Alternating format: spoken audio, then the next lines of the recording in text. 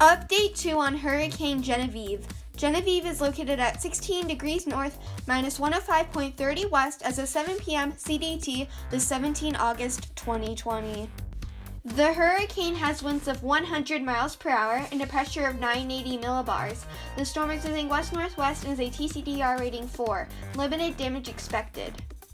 Here is where the storm is located. It is currently 223 miles away from Manzanillo, 317 from Puerto Vallarta, 346 from Guadalajara, 561 from Cabo San Lucas, and 649 from La Paz.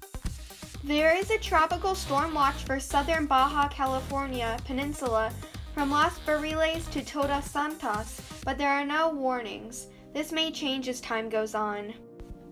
In 24 hours, the storm will be a Category 3 major hurricane.